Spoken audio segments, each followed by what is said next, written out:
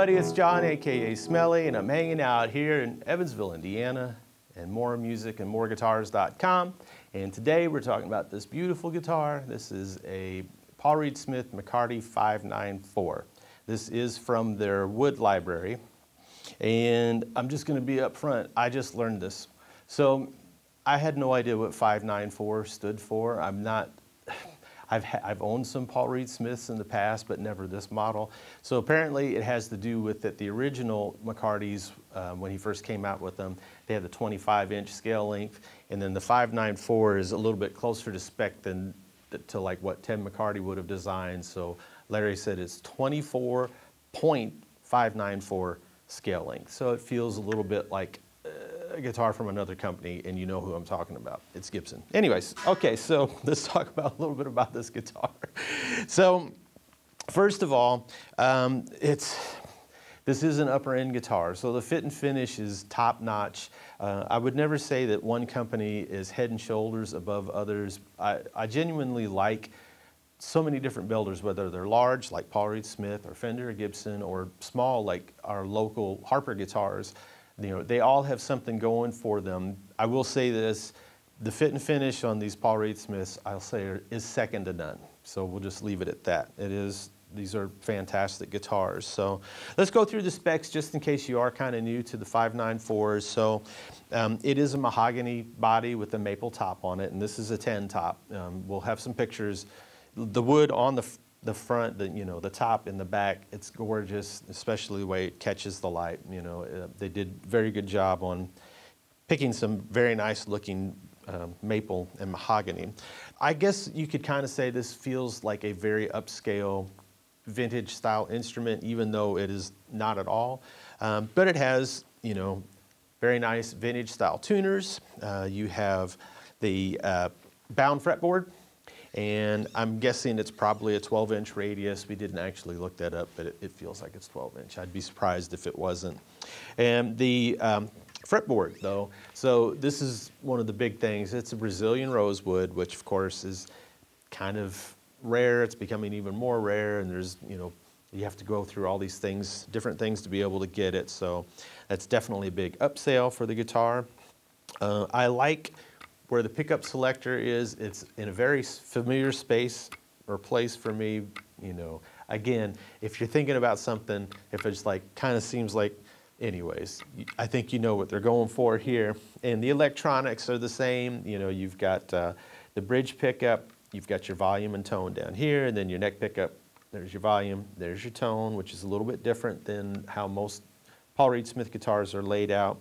The pickups are the 58-15 low turns, so they're definitely going for kind of a lower PAF type of whine. So again, this guitar does kind of feel like a very upscale vintage style instrument. So the hardware, you'll notice, has got some gold and some silver. They called that the hybrid style. And I think that's pretty much it for the specs. It's got the beautiful inlays and everything. This is a guitar that, yes, you could just stand there and stare at it, but it plays wonderfully and it sounds wonderful too, so you're not going to want to just stare at it, you're going to want to play it. I do also want to kind of bring this up too. One of the reasons we're doing this video is because we've had these 594s and McCartys on order for a while, and they're just now starting to roll in, and there's not a lot of shops that have them in stock right now. So if you've been looking for something specific like that from Paul Reed Smith, just call down here or get in touch with us through the website, and we can let you know what we've got in stock. So you heard some of the cleans and some of the dirties. We'll go ahead and do a little bit of noodling. I'll try not to chase anybody away with it. So I've got it set on clean now in the bridge pickup.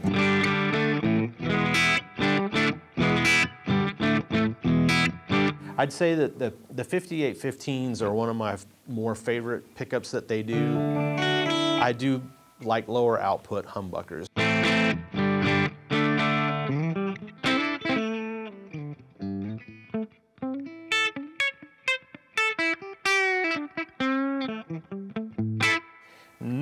Middle position.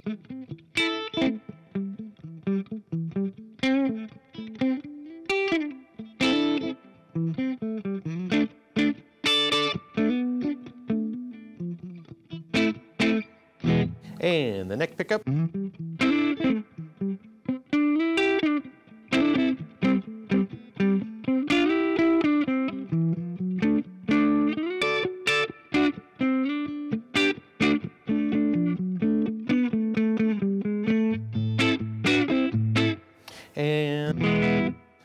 hear some tone control. It works.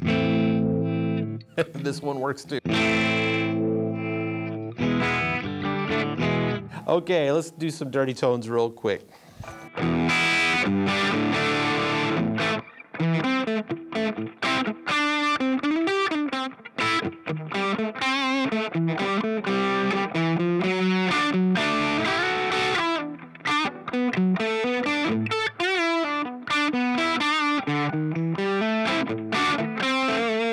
Jump to the neck.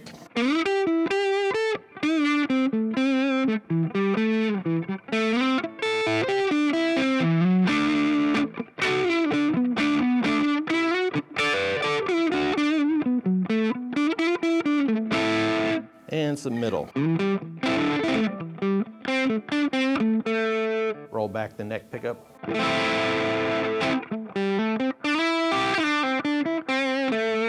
Roll back the bridge.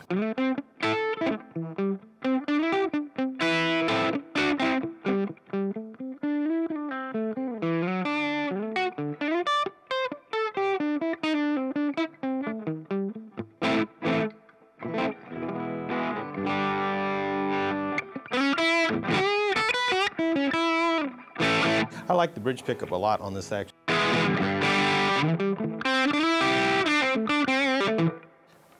I wonder if I could put that in my Gibson. Ooh, I said it, I don't care.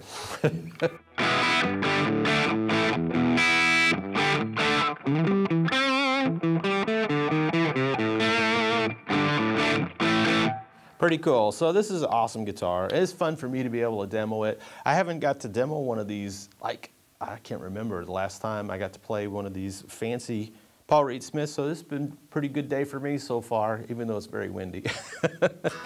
So, like I said, we've got these on order. They're starting to roll in, so be looking on our website. But if you're very impatient like I am, you might want to call down here or get in touch with us through the website at moreguitars.com just to see what's coming in, because it could be like any day. You don't want to wait for a video to come out.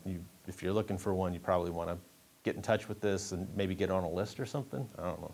So anyways, my name is John. This is the Paul Reed Smith McCarty 594 with the Brazilian rosewood, very fancy. 5815 low whine pickups, or what they call low turn pickups. I appreciate you hanging out with me and listening to my silliness, and I'll see you in the next video.